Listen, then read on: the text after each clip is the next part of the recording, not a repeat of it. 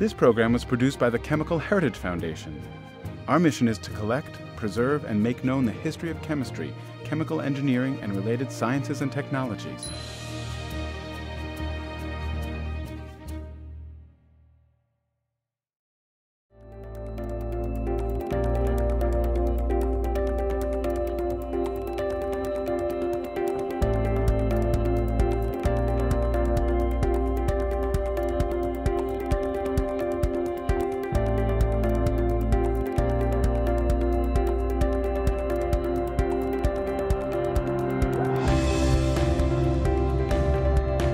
The semiconductor technology has been the key to modern electronics. It's changed the way the world works. This is all because this powerful technology has allowed us to make more and more complex and high-performing circuits. They're the basis of everything electronic we have. Unprecedented in anything in human history. They were the key product to make computers relatively ubiquitous. Places that were completely isolated previously now are connected to the rest of the world. And of course, it's a technology that has enabled all of these internet applications that consume people today. This is the story of the man behind this revolution. He's a chemist, visionary technologist, accidental entrepreneur, self-made billionaire, and philanthropist for the world. His childhood passion for chemistry led him to the path that forever changed the world we live in. I'm Gordon Moore. I've spent most of my career in the semiconductor industry. From the beginning, when silicon transistors were a rarity, to the point now where they're ubiquitous, I've enjoyed every minute of it.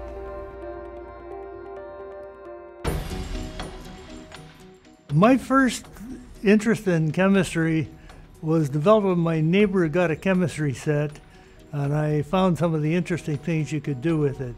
I decided right then I wanted to be a chemist, although I didn't quite know what one did. In those days, you get some really neat chemicals on a chemistry set. You know, potassium chlorate, for example, which mixed with a lot of things makes some pretty neat explosives.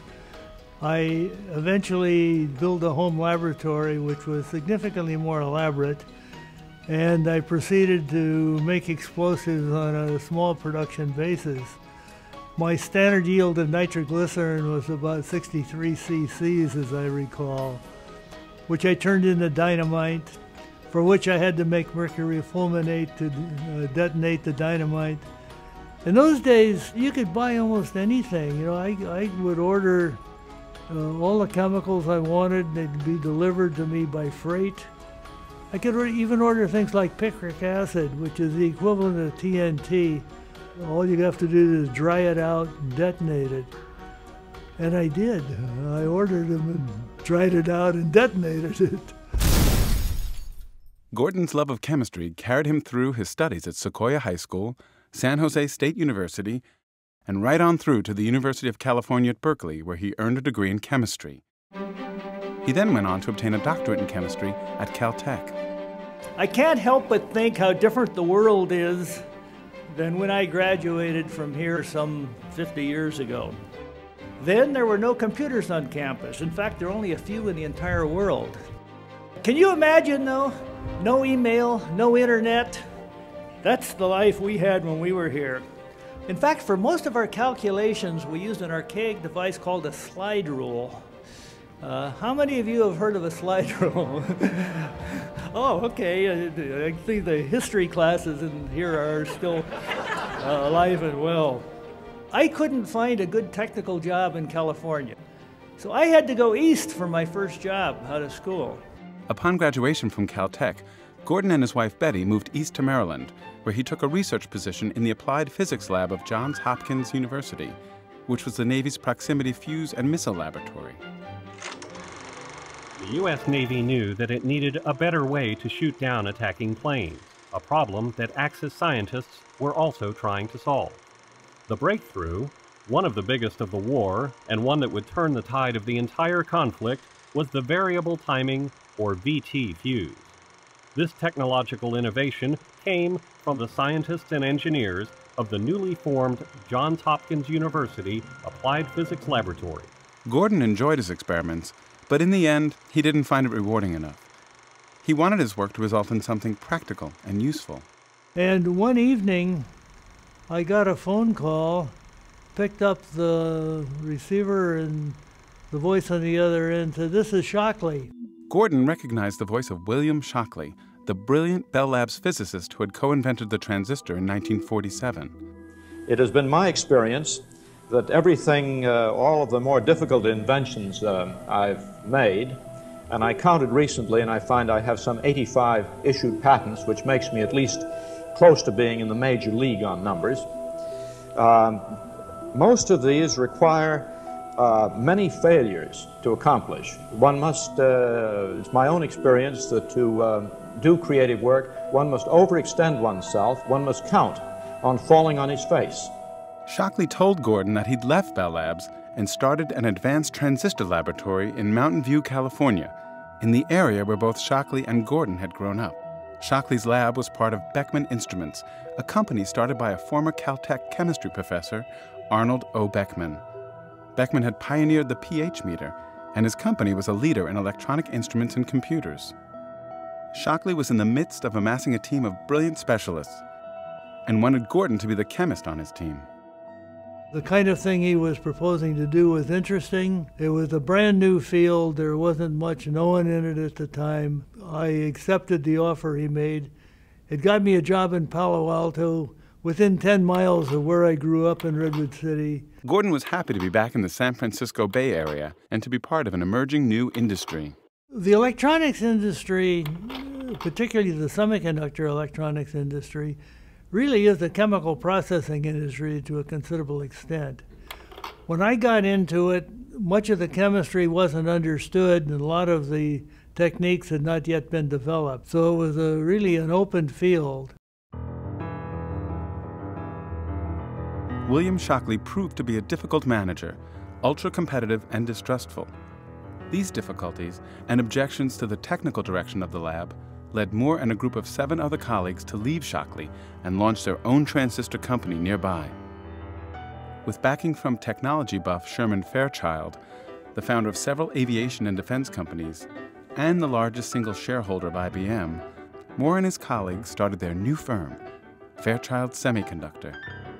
That was when we became entrepreneurs.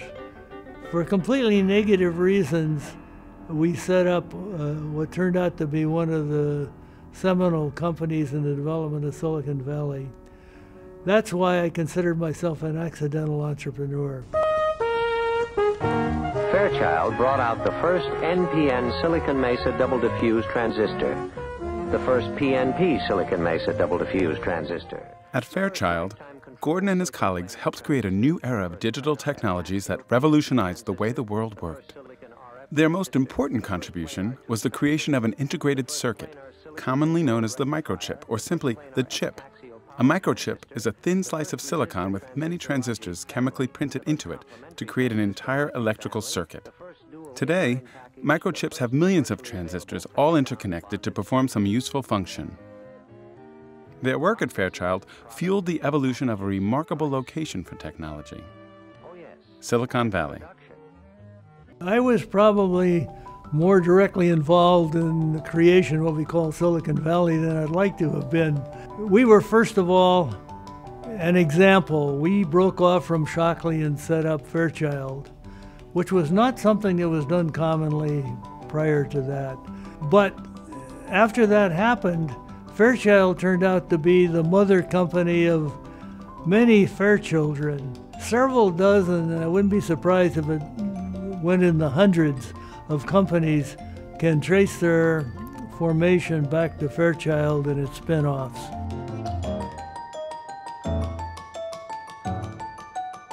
So we became the beginning of this phenomenon where a few engineers would run off with a new idea, find backing of venture capital, which really developed out here at about the same time, and set up a new company to exploit the new technology.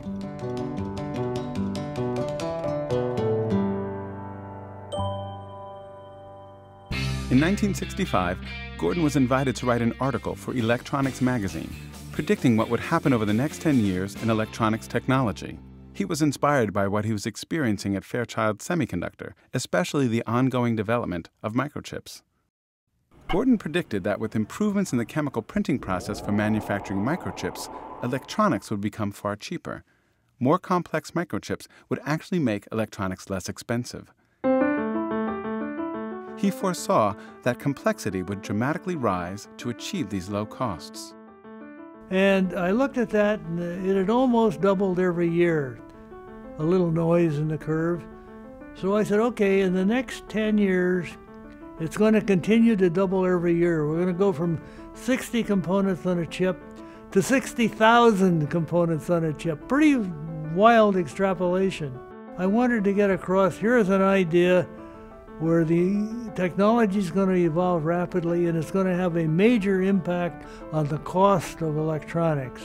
That was the main point I was trying to get across, that this was going to be the path to low-cost electronics. Gordon predicted that to achieve low-cost electronics, the number of transistors placed on a chip would double every year. Looking back from 1975, the 10 years, we may not have gotten 10 doublings, but we certainly got 9.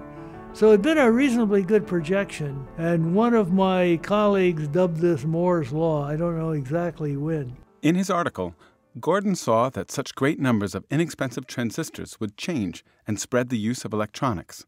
In doing so, he accurately imagined much of the now familiar world of modern electronics. Because it only made sense if there were applications that could consume these large volumes of low-cost electronics. So I had to talk about home computers, phased array radar, electronic watches, and a variety of other things that at the time didn't really exist. Moore's Law has become the guiding principle for the semiconductor industry, steadily improving the manufacturing process, delivering ever more powerful microchips, and dramatically reducing the cost of digital electronics. Now, the nice thing about Moore's Law is it gets quoted in almost everything that grows exponentially. I've gone on to say that if Al Gore invented the internet, I invented the exponential. It's amazing how often I run across a reference to Moore's Law. In fact, I Googled Moore's Law and I Googled Murphy's Law, and Moore beats Murphy by at least 2 to 1. It's hard to pick out any single thing I'm most proud of. Perhaps the founding of Intel was my biggest success. Although the environment at Fairchild was a major improvement over working for Shockley, Moore and his fellow Fairchild co-founder Robert Noyce grew concerned about the direction of the company, and together they chose to strike out on their own, again. In 1968, Gordon and Noyce decided to spin off a new semiconductor company, which they called Intel.